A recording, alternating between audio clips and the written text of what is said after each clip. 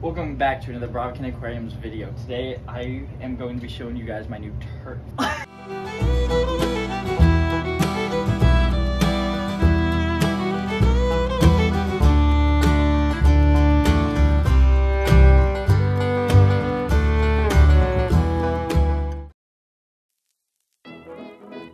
These are my yellow-bellied sliders. I have a female and a male.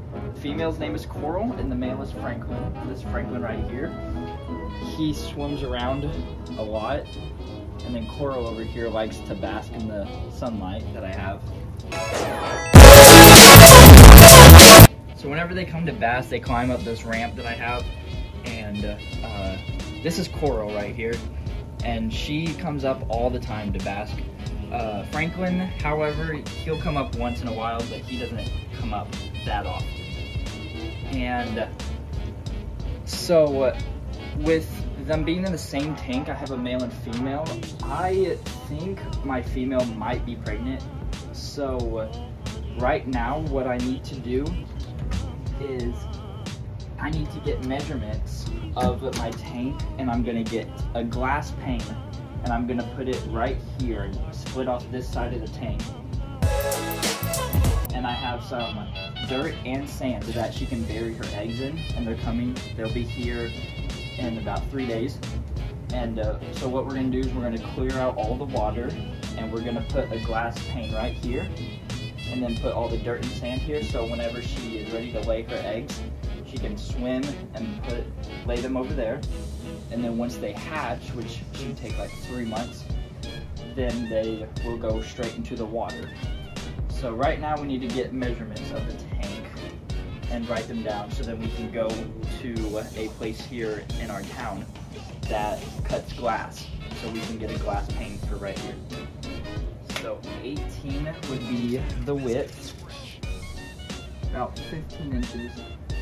So now that we have the measurements, we're going to give them a call, and then we're gonna go there and see if they can actually cut it for us and get it. And I do have silicone already, so whenever we do get the glass piece, I'm gonna use the silicone and put it on this. And then once the sand and dirt comes, we're gonna put that in, and then hopefully she likes it. So I just got off the phone with the people in our town on glass. They said it'd cost $15 for the glass piece, and it's only be about 10 minutes until it's ready. So I'm gonna go get ready, and then I'm gonna go grab it for you guys. So we got the glass piece. We're gonna clean it off, and then we're going to put the turtles in another tank, empty out all the water, dry it off a little bit, and then I do have silicone that I'm gonna use and put the glass inside. Let's get started.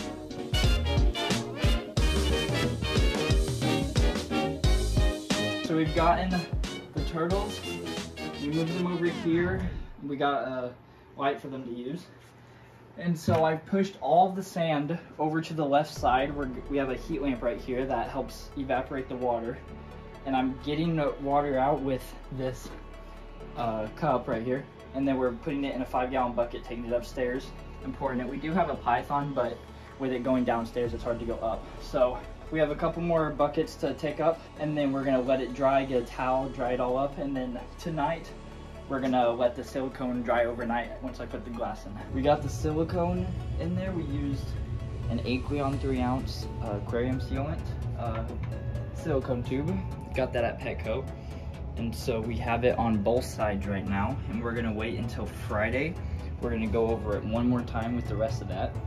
And then Sunday we're going to fill it up with water, and hopefully there's no leaks. And this should help dry it quicker. It should take like a day for it to dry, but we're gonna give it an extra day. And right now I have my turtles over in this tank right now.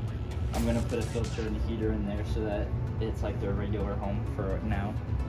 But we'll be back to you on Sunday. So we used the silicone and got the glass on there. You do still have a little bit extra. So we already got the pebbles in there. And next we are going to put in some dirt that I got from Zoomed Eco Earth. Got it from Chewy. And then on top of that, we're gonna put on some riverbed sand so that whenever she is ready to lay her eggs, it's easier for her to move the sand and lay her eggs in the sand.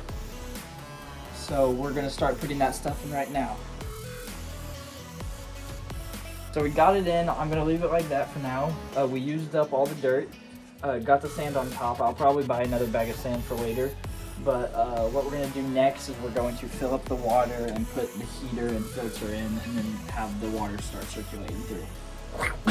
Bucket 1, bucket 2, bucket 3, bucket number 4, bucket number 5. So we got the turtles in here. We got the water filled up all the way. Got a heat lamp. There's already a heat lamp in here. Got a UVB light in there. We used this little ramp from another thing that we have. Put it in there, covered it with some sand, put rock under it so it holds it up. Then I got 2 other rocks for them to climb up on to get out. There's 2 exits for them. So Franklin, he's already been on the sand and he used the rocks to get out. Coral, whenever we put her on, she used the ramp to get out, so that's why we have both. Right now, none of them have went back in there, but Coral is the closest of climbing back in. But overall, I think they like the tank, and we will keep you guys updated in a couple weeks on the turtle tank.